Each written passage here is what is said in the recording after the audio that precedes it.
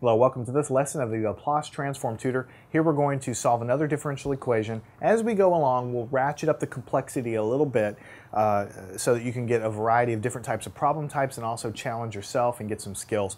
The other thing I'll say is that many of you watching this may not be taking a differential equations class right now, but it's okay because by doing these problems, you're getting practice with taking the transform and also inverting, taking the inverse transform. So even if you don't care much about differential equations in specific, by doing these problems, you're getting a lot of practice with the Laplace transform. So let's say we have the problem d third derivative of x minus the second derivative of x is equal to 0. So that's a typical differential equation in the operator notation. So it's the third derivative of x of t minus the second derivative of x of t is equal to 0. The initial conditions that are given in the problem statement is x of 0 is equal to x prime of 0 is equal to x double prime of 0, which is equal to 3. So basically, at time 0, the function is equal to 3, its first derivative is equal to 3, and its second derivative is equal to 3, all at time 0. Notice also, this is a third order differential equation, so because the highest derivative in the whole thing is a 3, there has to be 3 initial conditions in order to solve it. That's a property of differential equations. You always have to have the same number of initial conditions as the highest derivative in order to actually do anything, or in order to lock down the solution. So we apply the same thing. We're going to take the Laplace transform of everything, and we're going to do it separately. So I'll have the Laplace transform, this should be a 3 actually, of the third derivative, and then the Laplace transform of the second derivative. And on the right-hand side, we'll go ahead and take the Laplace transform of 0. So we're just applying that Laplace transform to each and everything. Now for the third derivative, when we come down here and see what we wrote, the Laplace transform has an s cubed times the Laplace transform minus s squared times this, minus s times the first derivative minus the second derivative there. So it's going to get kind of complicated, not super complicated. What you're going to have is s times the Laplace transform. Then you have a minus, and actually it's going to be an s. Let me erase this and give a little more space. It's going to be s cubed. The first s that you have always matches the order of the derivative that you have. Then you have your Laplace transform. Then you go down 1 power in s, and then you have the initial condition. And then you go down another power of s, and you have the first derivative.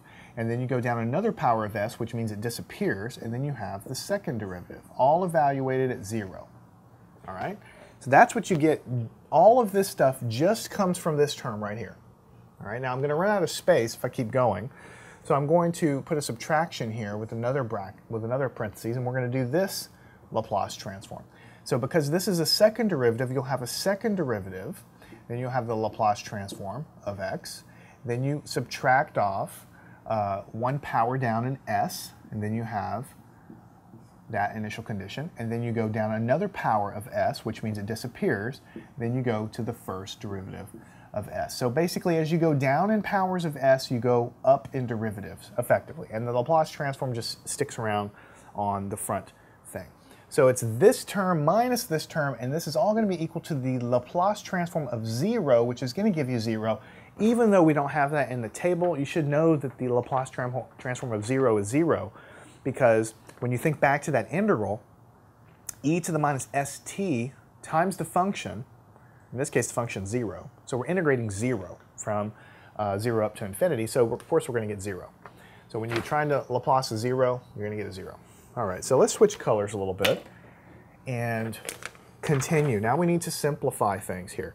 So what we're going to have is, working with this, we'll have s cubed times the Laplace of x, right, minus s, here, this is the way I'm going to write it here.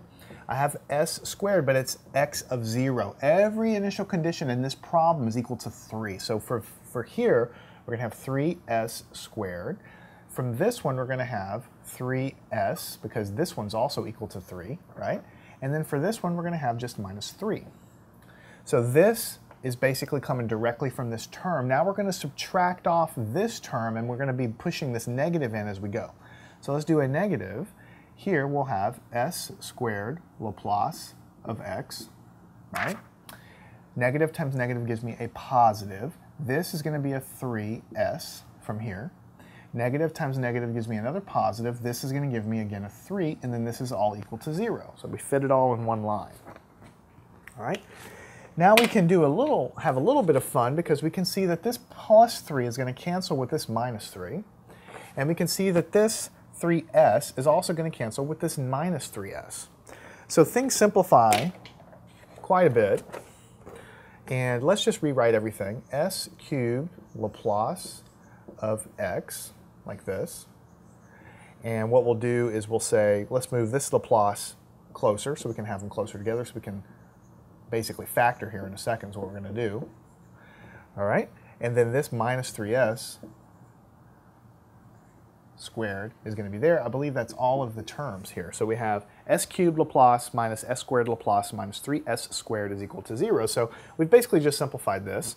Now what we want to do is here, notice we have a common situation. We have a common term. I'm not talking about the s's here. I'm talking about the Laplace transform being in both of these places means we can factor it out just like anything else. So let's pull this out, and inside we'll have s cubed minus s squared, just like that.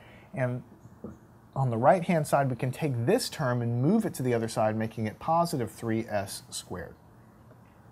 Ultimately, whenever you substitute in, you get this Laplace transform in there, you want to solve for L of x, solve for the Laplace transform, because you want to invert it.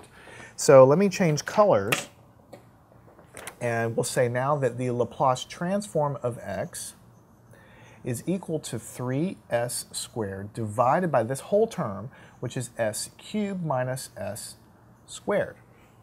Right? So that's absolutely awesome. But notice that we have an s squared on the top, an s squared on the bottom, and an s cubed right there. So one way to do it would be to factor an s squared out of the bottom, which would then cancel, or you can just do it this way. You can slice through this, and slice through the exponent because I have one s left over here. So the bottom line is you can say Laplace transform of x is equal to 3 over s minus 1. 3 over s minus 1. Now notice that this whole problem looked ugly, and now it finally got down to something we know how to handle. We know that we don't know the answer to the problem, but we know what its Laplace transform is equal to. We know this. And it was all algebra basically getting to this point. Okay? So we want to figure out what this is equal to. We know we can pull the 3 out. So what we can do is we can say, just to make it absolutely explicit, x of t is equal to the inverse Laplace of this. We can pull the 3 out, which means it's going to be 3 times the inverse Laplace of 1 over s minus 1.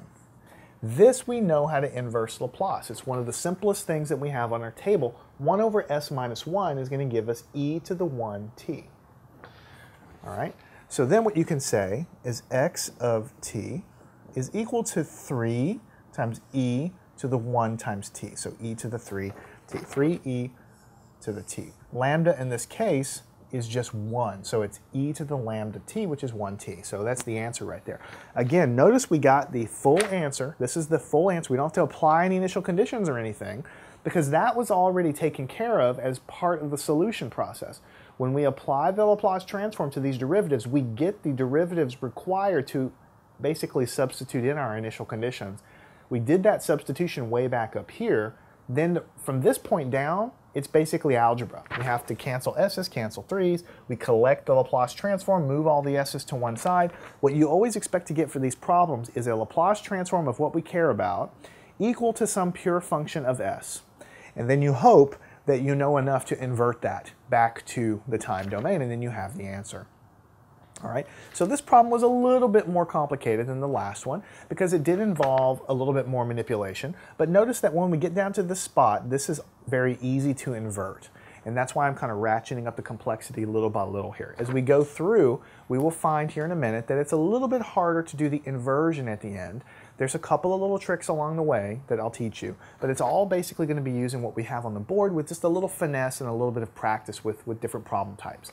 The basic idea is the same. Laplace transform to both sides, substitute the initial conditions, solve for the Laplace of x on one side, get all of the s's on the other, and invert back. That's what you're going to be doing for every one of these problems. So follow me on to the next section. Make sure you understand this problem. Solve it yourself, even though you've seen me solve it. And let's go and continue building our skills with differential equations as we build our complexity of problems as we go along here.